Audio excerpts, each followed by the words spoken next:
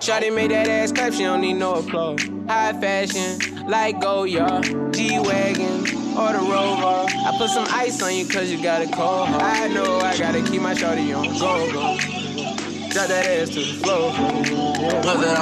Shawty made that ass clap, she don't need no applause. High fashion, like Goya, G-Wagon, or the Rover. I put some ice on you cause you got it cold. I know I gotta keep my shawty on go. Drop that ass to the floor. Shawty made that ass clap, she don't need no applause. High fashion, like Goya, G-Wagon, or the Rover. I put some ice on you cause you got it cold. I know I gotta keep my shawty on go. Drop that ass to the floor. Shawty made that ass clap, she don't need no applause. High fashion, like Goya, G-Wagon, or the Rover. I put some ice on you cause you got it cold. I know I gotta keep my shawty on go. Drop that ass to the floor. Shawty made that ass clap, she don't need no. I put some ice on you cause you got it cold. I know I gotta keep my shawty on go. Drop that ass to the floor. Yeah. Whoa. You ain't gotta deal with none of these niggas no more. If we hop in the Benz, is that okay? Is it okay if I call you my pride, babe? I ain't no player, I just got a lot of faith. But let me tell you, I like you a lot, babe. I wanna start at the top and the bottom, babe. Now you want the shoe with the red at the bottom, babe. You know I like when you right at the top, babe. If I hit it front and back, she gon' hit the sidewalk. If she got her best friend with her, take her back to my law. Got a 5 in the morning, wildin'. And the name ain't Megan, but she a stallion. Never keep my hoes divided. Remember I was pulling up in the valley. And you know I take her so when she ride. Sweater and the niggas all Kenzo. Shawty know to drop it low like a limbo. Every time we kick it like tempo. Shawty made that ass clap, she don't need no applause. I put some ice on you cause you got it cold hard. I know I gotta keep my shawty on go. Okay, let me see. Drop that ass to the floor, yeah. Shawty made that ass clap, she don't need no applause. High fashion, like Goya, G-Wagon, or the Rover. I put some ice on you cause you got it cold hard. I know I gotta keep my shawty on go. Drop that ass to the floor, yeah. Whoa. You ain't gotta deal with none of these niggas no more. If we hop in the Benz, is that okay? Is it okay if I call you my pride, babe? I ain't no player, I just got a lot of bass. But let me tell you, I like you a lot, babe. I wanna start at the top and the bottom, babe. Now you want the shoe with the red at the bottom, babe. You know I like when you right at the top, babe.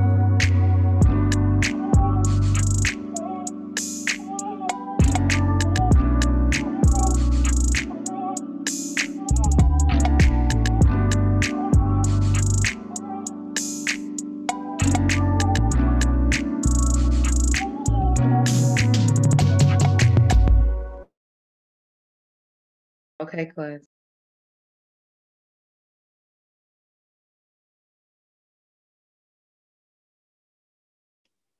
Good evening. I'm Valrika Mitchell, and I'm one of the chairwomen for the Pride section. Hey, everybody. Barry Ragsdale. I am a senior, and I am the co-director,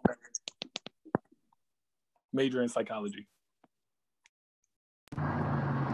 Hello, everyone. My name is Darian Bingham. I'm a junior. My role in this documentary was to be part of the research team. Hello, everybody. I am Keshona Williams. I am a chairwoman for the Greek life segment, and I was a part of the mental health committee as well. And I am a sophomore majoring in psychology. Good afternoon, everybody. My name is Lawrence Parker Jr. I'm a graduating senior majoring in psychology. I was responsible for the mental health segment and also as well as the Black History segment with HBCUs. Hi, my name is Brianna Burns. I'm a junior. I major in psychology. I served on the committee as the psychologist. No, I'm sorry. I served on the committee for the HBCU history section as well as the mental health section and Greek life.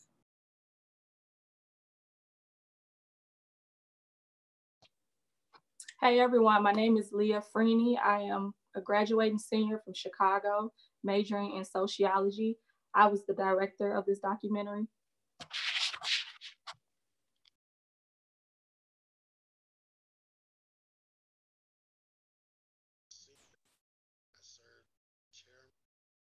And also, we asked during this documentary that you please keep your phones on mute.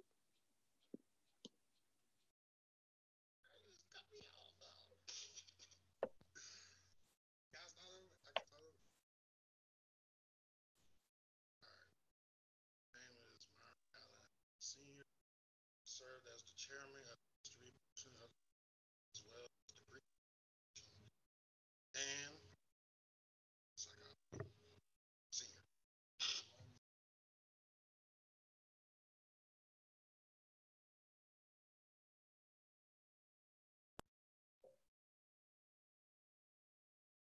Hi, I'm Dr. Alexis Davis, and I am the professor for psychology of film, television, and other media. We also have behind the scenes working is Ms. Carmen Bradford, who's also the editor for the documentary.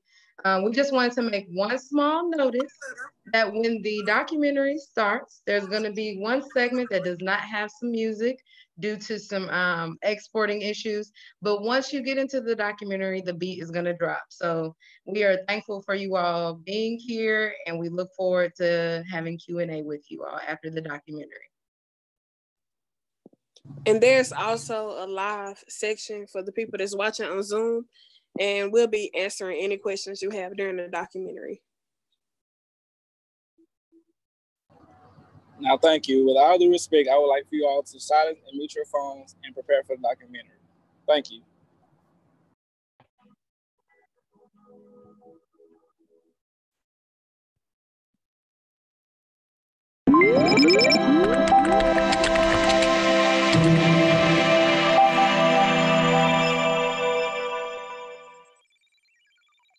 For today's class, I would like for you all to work on the strategic plan for your documentary. All right, guys, so we're going to go ahead and talk about the documentary. So we all agreed that we're going to title it HBCU-ish, Media versus Reality. And then the purpose of it is to differentiate media's point of view of HBCUs versus actual reality. So everybody's cool with that? Everybody likes that idea? Yeah, I'm sure. Okay, cool. So I attend the Philander Smith College. So the title of our documentary is called HBCU-ish, Media versus Reality. It's a kind of like a spinoff of Blackish and Grownish. And basically in this documentary, the purpose is to discuss and differentiate the differences between how media portrays HBCUs versus how it actually is to attend an HBCU and the reality of attending HBCU. And we're getting that perspective from current HBCU students such as myself, alumni who have attended HBCUs, and really just anyone who is HBCU related. So we just really want to get everyone's perspective on what it's like to attend an HBCU. We want the good, the bad, the indifferent. Specifically, our tone for the documentary is that we want it to be funny, we want it to be raw and unfiltered. We don't want to hold back. That's important for us because our story about why we chose to attend an HBCU and how it is to attend an HBCU, a part of that, is addressing the things that aren't so glamorous all the time, and to address, some of the issues that we have being HBCU students. So we want to get the good, like I said, the bad, the indifferent. We want to get all of that in there because, that's the reality of being an HBCU student. It isn't always peaches and cream. You're going to have issues, but, we love our HBCU and, we wouldn't have chosen any other institution. We want to get the good. Prior to the Civil War, there were no structured higher education systems for blacks in America. While there were institutions that catered to the education of blacks, these institutions had to run illegally, and initially their mission was to provide elementary and secondary schooling for students who had no previous education. In the early 1900s is when HBCUs, also known as historically black colleges and universities, shifted their curriculum to the post-secondary level. The enactment of the Second Morrill Act in 1890 lended support of higher education for black students. From this act, 16 black institutions were designated as land-grant colleges, offering courses in agricultural, mechanical, and industrial subjects, with few offering college-level courses and degrees. By 1935, well-known black institutions were booming with 32,000 students enrolled in private black institutions, 43,000 students enrolled in public black institutions, and 3,200 students enrolled in graduate programs at HBCUs. The Civil Rights Act of 1964 ensured equality in federally assisted programs and activities. This protected students from discrimination based on race, color, or national origin in programs or activities that required federal financial assistance. Congress defines a historically black college or university as a school established prior to 1964 whose sole principal mission was and is the education of black Americans. Currently today, there are 101 HBCUs across the United States as well as the U.S. Virgin Islands. This is about roughly the same as in the 1980s, but down since the 1930s when there were 121 of these institutions.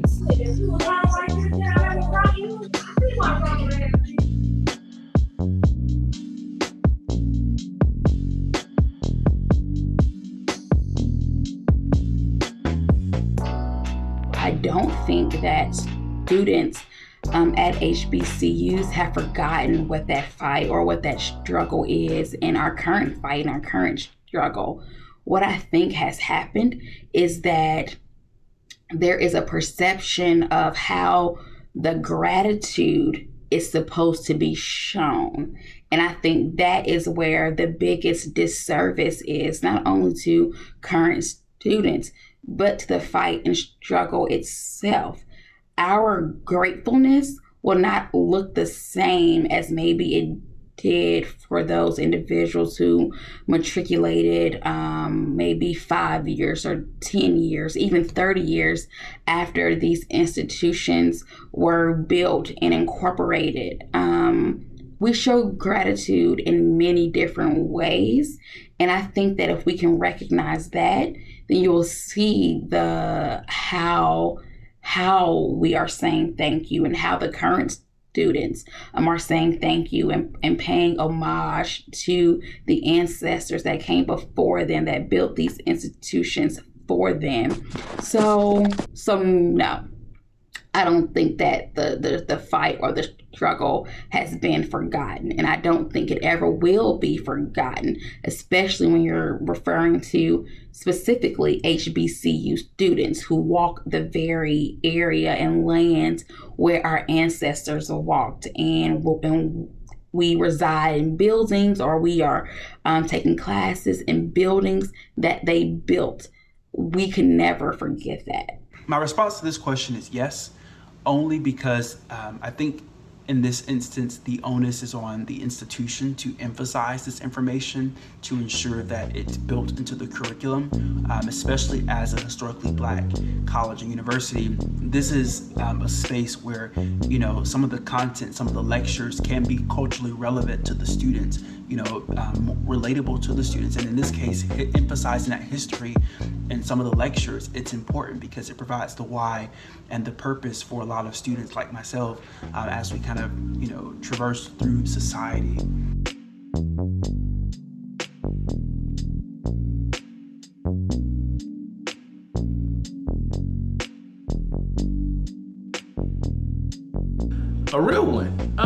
They should have a real connection. I think the best way to grow a community is to show that it's a community off top. And so what that means is being approachable to your students. I'm not saying you have to have an open door policy, but just being somebody who they can go to and truly voice their concerns to.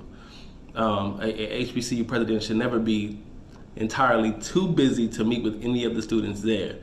A HBCU president should definitely take into account all the factors that lead into a successful college, and most of that is the students. You know, with those students, there wouldn't be any jobs, to be perfectly honest with you. So a great HBCU president can take in all the working parts and build it into a great machine. So if you're going to be a great HBCU president, your level of connectivity is great.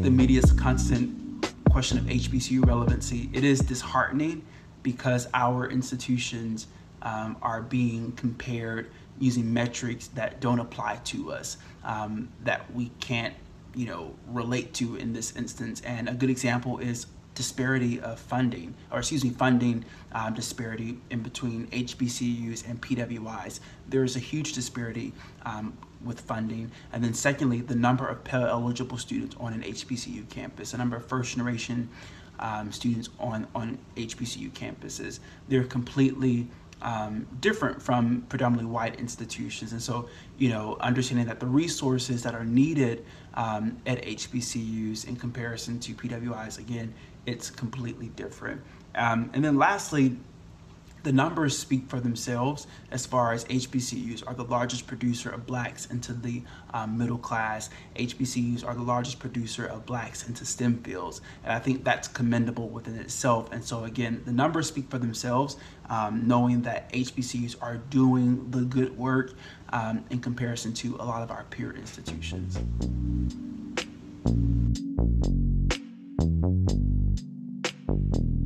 Purpose of what is needed or why we should put it out, because this is not only for us as a whole, for the current students, this is for the future students who want to be able to attend a school where there are people who look just like them and are all about them, care for them, treat them as a family.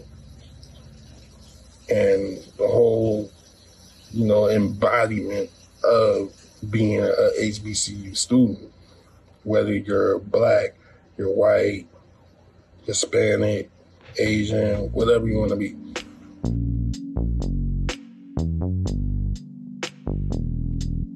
How black colleges help re-identify what it means to be black and educated in America. So I know that before I got to my HBCU, I attended a predominantly white high school, and there, I didn't know how important it was to be black because they didn't really force that issue. And I just even remember during the times we would have Black History programs and all of the white people would get checked out because my history wasn't important enough to them for them to learn to sit down for an hour and 30 minutes at the most and listen to my history when I learned about their history every day. So something like that, being at an HBCU, I learned my history. Before I got to my HBCU, I knew little to nothing about African American history.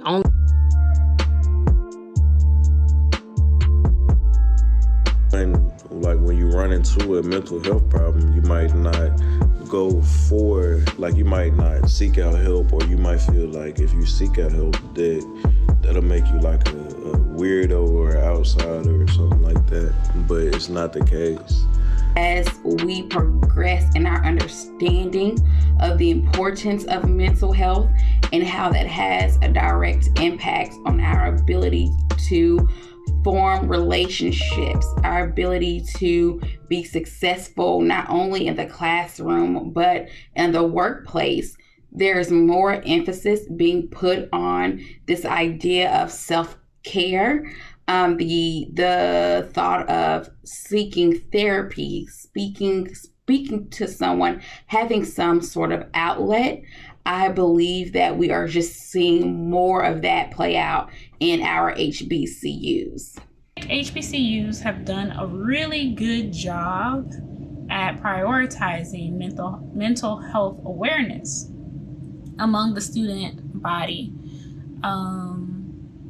I feel like in a lot of the students that attend, especially the African American students, I feel like this may be considered like a safe haven where they can talk about trials and tribulations that we've experienced by being Black or by growing up in certain areas and finding camaraderie with other students and also having the resources geared towards us. Teachers are always constantly reminding us, like, if you have a problem that we can't solve, then you probably should go up there go over to the resource building with the counselor.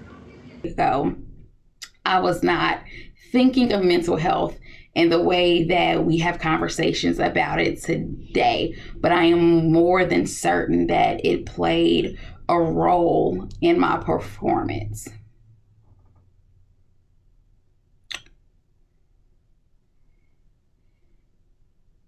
So the question is mental health ever a topic at your HBCU? And I'm sure it's more of a conversation now, and it's probably a conversation that some people were having back when I attended college. I'm just, once again, not sure how big of a role it played. It certainly, through a number of different organizations, were things that I began thinking about more. But once again, not in the same way that I think about it today. And so when I say that, it's what does that mean? So today I am much more aware of when I'm feeling overwhelmed. I am much more aware of identifying times when I need to take a step back. I need to relax. I need to go and talk to someone.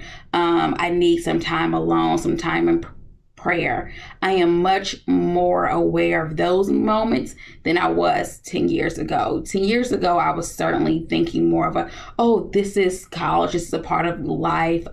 You push through.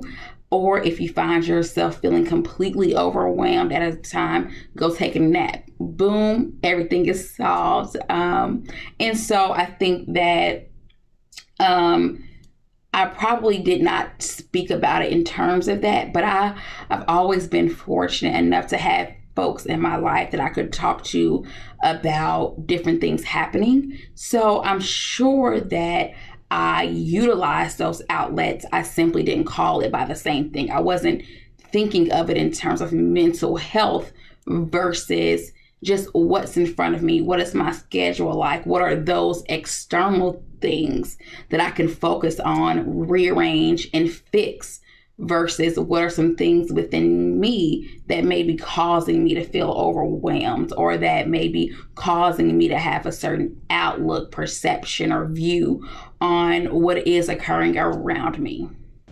My mental health has played a significant role in how I've performed at these universities. So at FAMU, I felt more connected. I felt more understood. I also felt like my professors and the counseling center and the overall administration, I feel like they understood that academic performance was tied not only to our physical health and not only to like our spiritual health, but to our academic performance.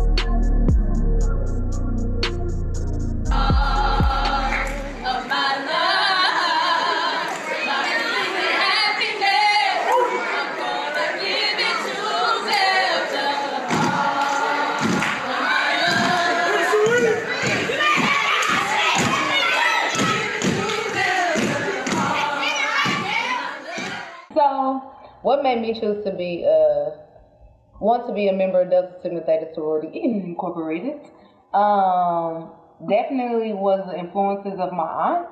Both of my aunts actually are line sisters, and yeah, they crossed in '76, I believe it was. I think their line name was SS Booty Train. Oh wow! They probably would kill me for saying that. So they both were like very monumental influences on me in terms of just watching how they moved. One of my aunts was a teacher, and I don't remember what my other aunt did, but just like she just always was just so poised and just like put together, not necessarily like just put together well to do, but just like down to earth and just so, I don't know, all about business at the same time, and that just was interesting and intriguing to me. And then when I got to campus, Philander Smith College, at the time, the Zetas was really like running the yard because it was only one Delta. And I still just was like doing research. So that's when I started like delving deep into the research of Delta and just seeing that the first act of service was participating in the suffrage march when people didn't even want them there. People were throwing like rocks and stones at them, like just reading about that and reading the tenacity, and then finding out that one of the founders is from Kansas City, Missouri. You already know. It was like, oh, okay. Like that sealed the deal for me. Alpha Phi Alpha came to Gary, Indiana by the name of Paul Pearson. He was a recruit. And you know what I'm saying? First of all, it was a college fair, but it was like probably 8 colleges there. You know what I'm saying? Like small. And it was like the biggest convention center in Gary. Now it's in the hood, but it's the biggest convention center. And I was like, man, you know what I'm saying? Besides all these colleges in Indiana, does no one really care about Gary? You know what I'm saying? Does nobody really care about the futures here? Like besides the colleges that can get here in a 2-hour drive, was there anybody else? Paul Pearson came and like on the spot, like offered me a scholarship or whatever. And I'm like, all right. And then I saw like his, you know what I'm saying, what he had and how he carried himself. And when I got to the campus, those brothers actually helped me move in and was talking to me and was mentoring me. So, and then also saw the leadership positions, like where they were in SGA and everything like that. And at that point, it was like, all right, my mind is made up, to be honest with you. Because people who had such high rank in social life and still wanted to help me out was amazing. So I just recently moved to Atlanta. So I have been researching like the alumni chapters there to settle into one so that I can start going back to doing the social services. I know they have like a lot of fundraisers that they do there, and so I would love to be a part of just in the environment and not only just doing something that I love, but doing it with people who also have some of the same values and morals as me as well. It's going to be like epic. So that is what I'm planning to do. I just got to finish researching these chapters because there's a lot of them. And I need to find the one that's right there in my area where we can start working together and making these changes happen because, yeah, we need some changes right now, especially with this corona shade going on. I feel as though Philander Smith College prepared me for the real world by introducing more of a struggle, because where there is not struggle, there's not progress. Homecoming is freshman year was the best thing of my life. I wasn't a people person. I wasn't talking to nobody at all. Like I'd be by myself, me. So when they had homecoming, I was like, okay, let me try it, and I met my friends. I was attracted to Philander Smith College when I attended their Blessed Mic in 8th grade. I was also in a show-style band throughout my high school career, and my band director was a alumni from Mississippi Valley State University, and he took us on HBCU tours to HBCU homecomings, and they were lit. So I always had the notion that I would be attending an HBCU. I just didn't know that I would be attending an HBCU in Arkansas. I was following behind a boy who was an upperclassman attending Alabama A&M. We were supposed to attend there together upon me graduating and whatnot, and we broke up. We broke up the week of graduation. So I had already accepted my scholarship. I had already paid my room deposit. I just didn't have a guy.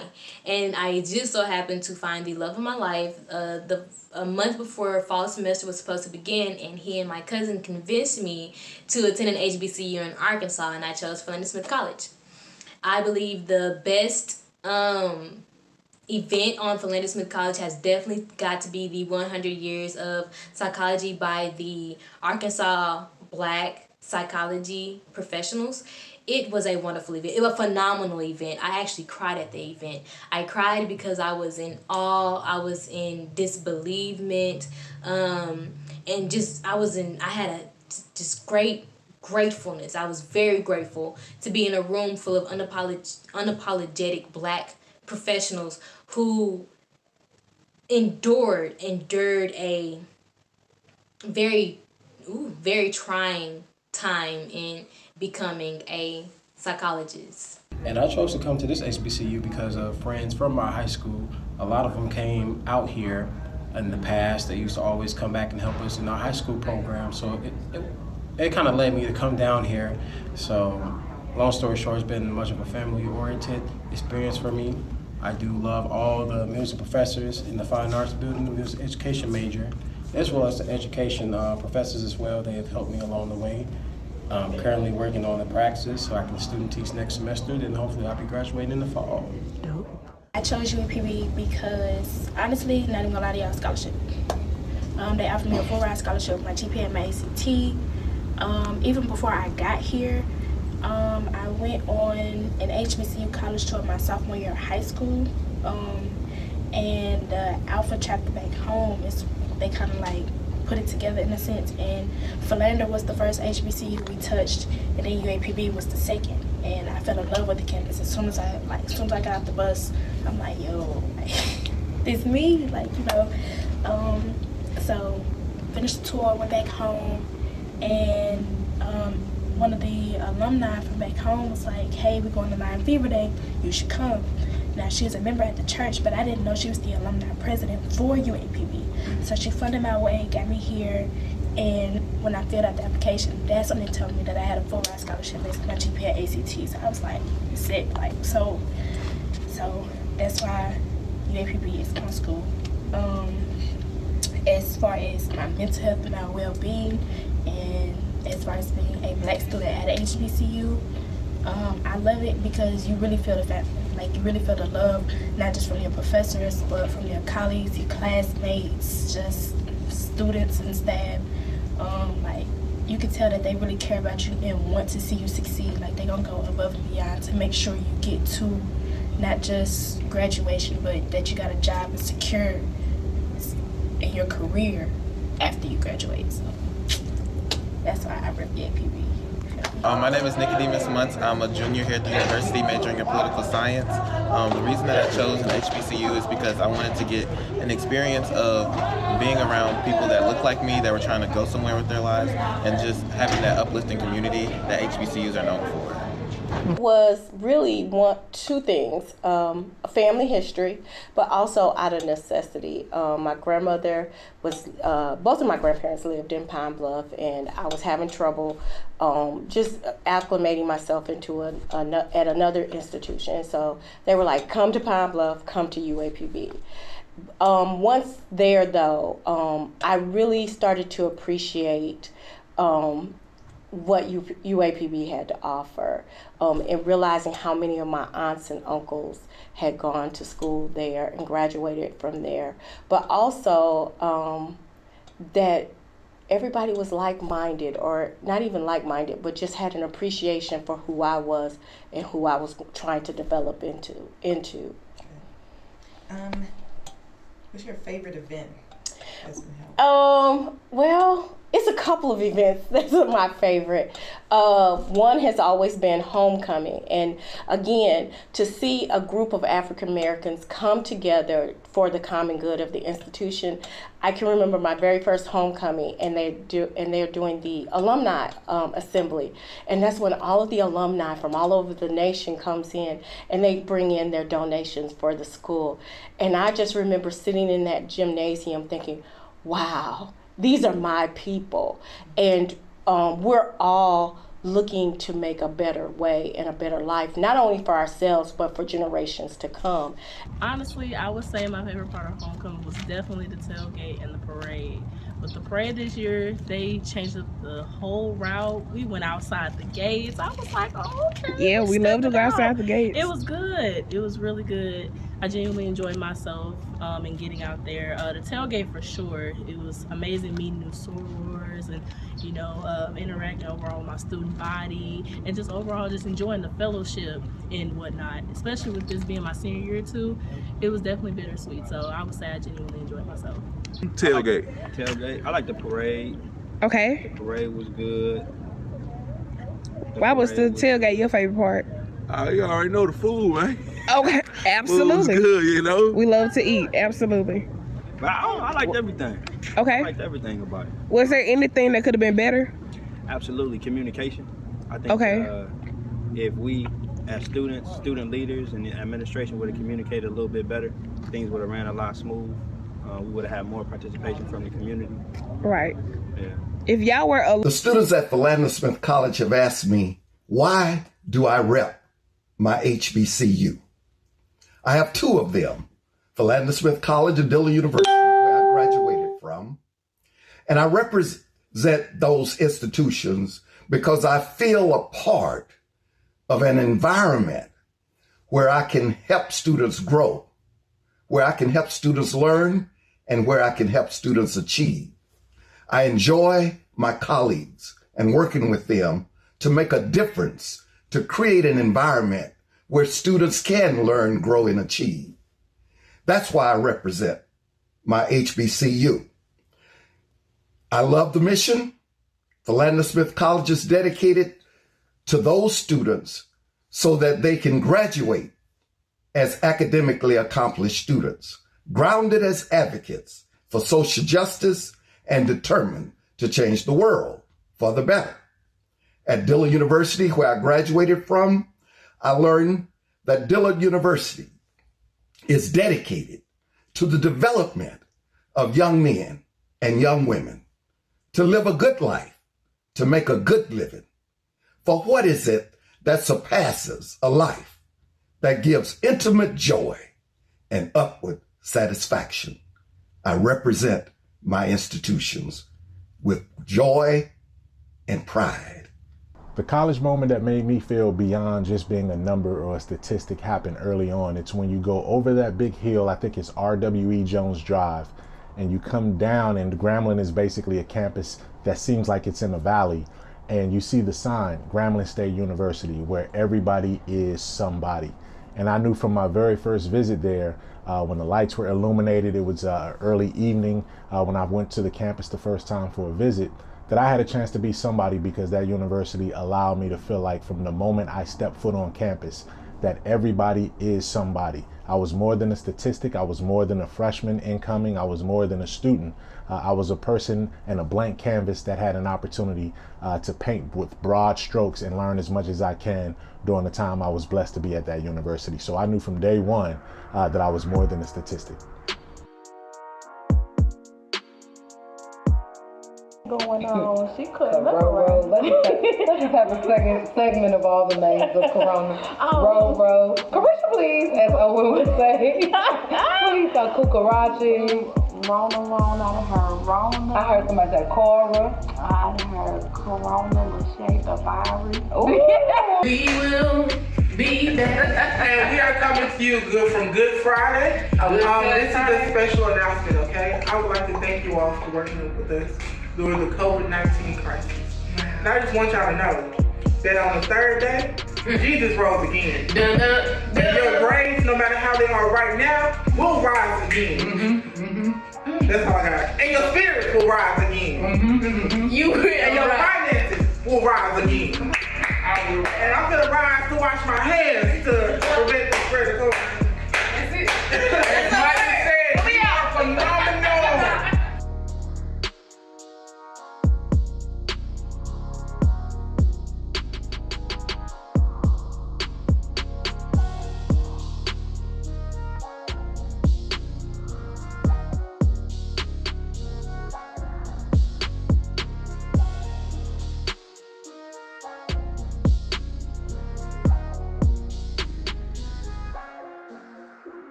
Yeah. Woo!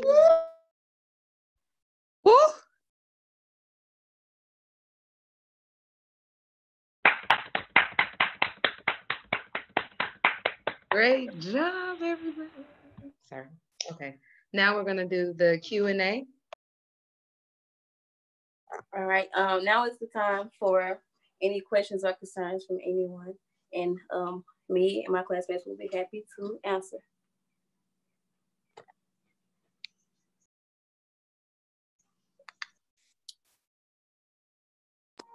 What was your biggest challenge while creating this documentary? Let me see. Well, our biggest challenge, I would say per se, is coming together to getting it done, as well as facing adversities with the virus and everything, because of course we're not at school, so we would have to sit there and deal with what we have, and based off of doing things with what we have, it was more of a struggle because we all weren't used to what was going on, but we had to put that aside and, get things done in a timely manner so that way we can present the documentary for not only ourselves, but to you guys as the students as well.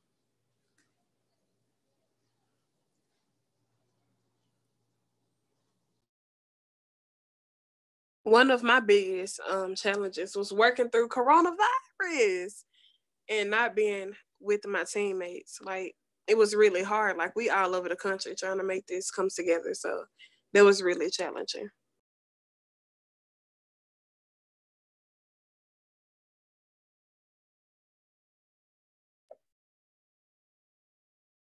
All right. We have a question in the chat. Is by Ms. Bell. It says, how has attending a historical Black college impacted your character? That's one of them. And I'll say it impacted me because it gave me the opportunity to get close to my roots and to be able to understand the way we work and how our brains operate and the ways we go about helping ourselves.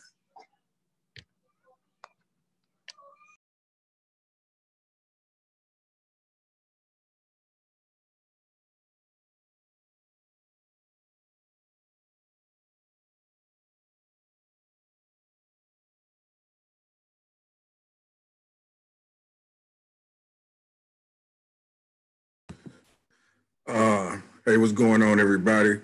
I want to know, has this, I just have a great appreciation for this film that y'all did and was able to put together, especially the circumstances that y'all going through currently, saying to try to finish up y'all school year. But I wanted to know, because I thought it was very, just dope. And has this inspired any of y'all that was in the part of the production of the film to possibly pursue careers in like photography, film, or any type of art, just all based off learning this whole experience moving forward?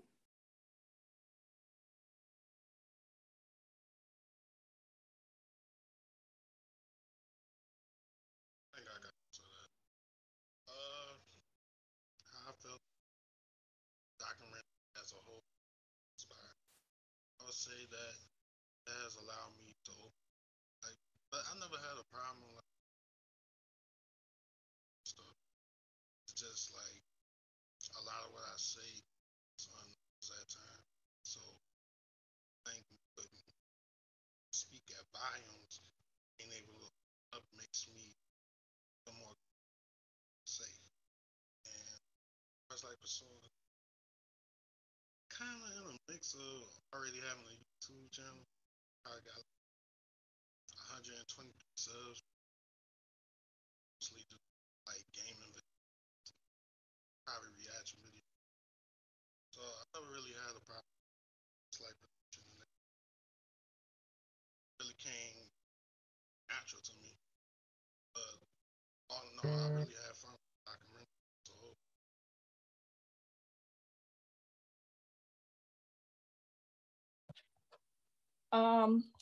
I can definitely say it inspired me more. My ultimate goal after graduation is to go into the broadcast field. Anyways, so just creating this project from scratch really just confirmed that, you know, being in the media field, it really is just a blank canvas, and, you know, you're the artist, so you can create whatever you want. And, you know, when you have a group of other creative minds who can work together and maybe think of different visions that you didn't think of, that really makes the project flourish even more in the end. So it definitely made me more inspired to, you know, pursue my career in television after graduation.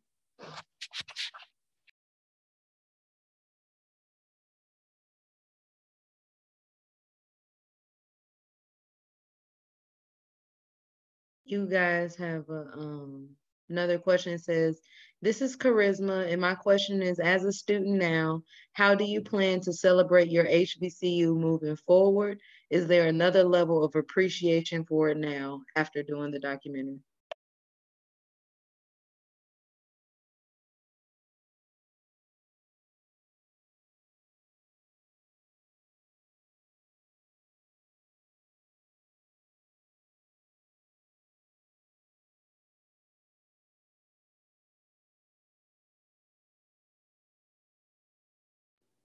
I plan on showing more support, and this upcoming semester will be my senior year. So I plan on participating in everything, going to everything, and making sure that I'm a philander woman.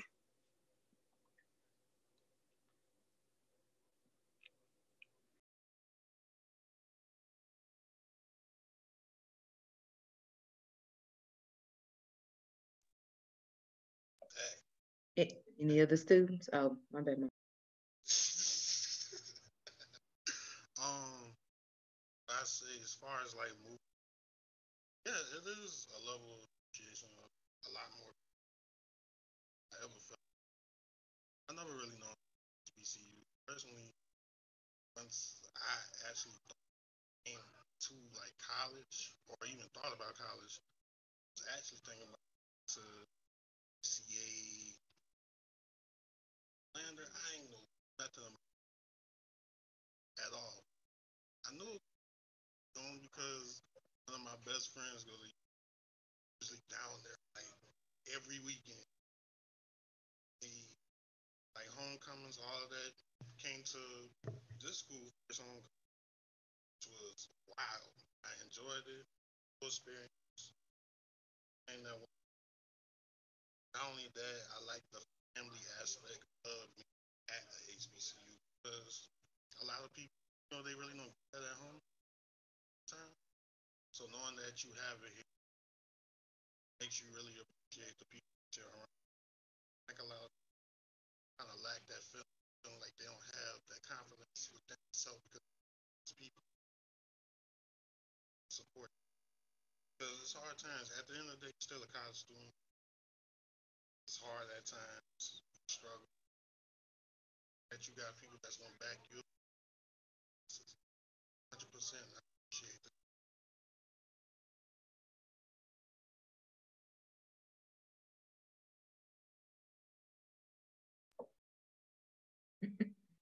So the next question, and I see that we have, I'm gonna ask the class first. We have some HBCU alum and on the call. So is it okay if we open it up to everyone, guys, for this next question? Yes, ma'am. So the next question says, when considering Barbie want to say hello. When considering who should be the president of an HBCU, what are your thoughts on the importance of them being a product of an HBCU? I feel like perception is everything and character is everything in that mindset. So I feel like, yes, you might have the skills because you went to college, but do you have the experience of attending the HBCU? Because HBCU problems are not everybody's issues. And if you've never been a part of that or ever experienced that, you wouldn't understand what that consists of. So when those problems arise in the HBCU that you're serving, it wouldn't really I'm not gonna say you wouldn't know what to do, but I think it'll help if you have common knowledge of the situation beforehand.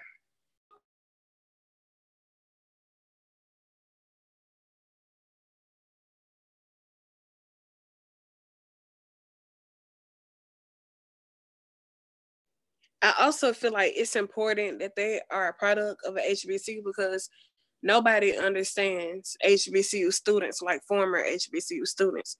It's a certain grit and grind that HBCUs teach you. And not saying PWIs don't, but I know for a fact somebody from your tribe gonna know how to relate to somebody that's within your tribe. So you don't want to have teachers or people that don't look like you, let alone a president. So I think that's really important. Leaders are just as valuable as us, and they need to know and relate to us.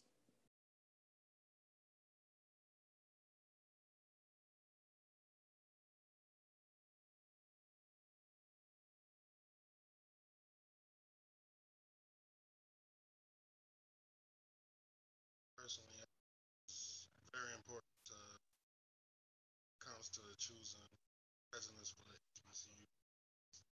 Not only in HBCU as a whole, we are the one that capable of reaching out to help them, seeing what the school, asking us questions about the school, seeing how we do classes and things, to basically showing like, so it's kind of like a mom and dad type of, and it's kind of like that for, it's more so like tough love, basically someone to generally help you move forward, actually give you something, someone to look to at. So that's how I feel.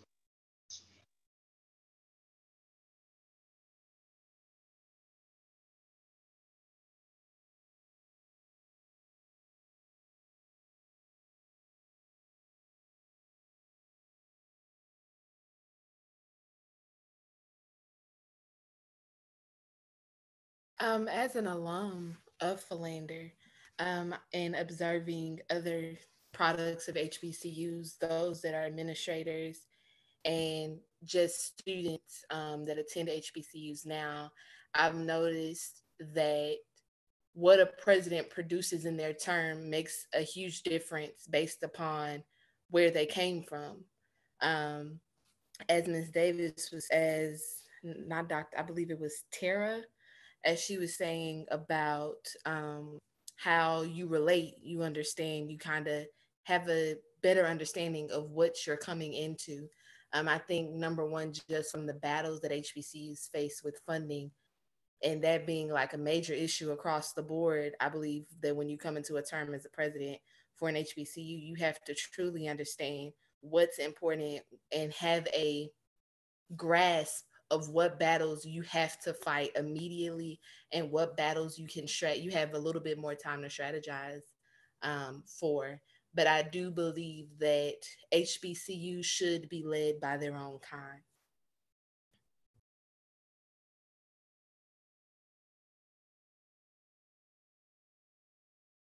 I also believe like things like that also lead to it's like keeping generational wealth in the family.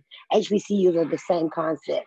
You keep you keep family business in the family. And so I feel like if you come from an HBCU, it's like when they tell you don't sell grandma's house. It's the same concept when it comes to HBCUs. You don't need to allow someone who doesn't have the experience or doesn't have the who doesn't have the understanding of how this works to come in. That's like selling grandma's house.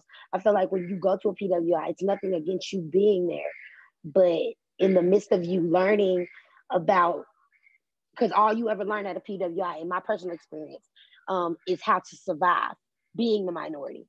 But what happens when you come to an HBCU and you aren't the minority anymore? You go from learning how to survive to learning how to strive, and those are two different situations.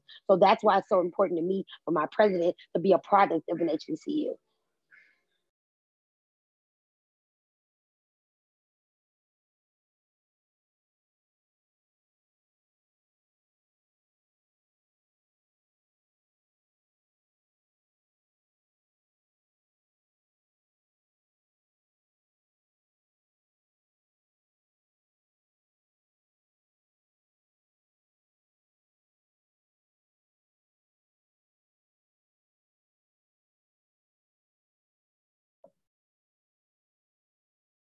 Okay.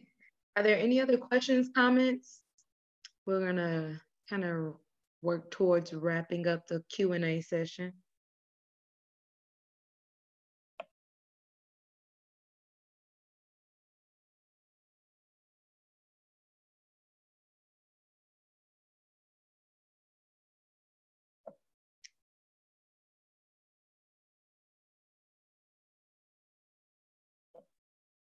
Leah, you can take it away.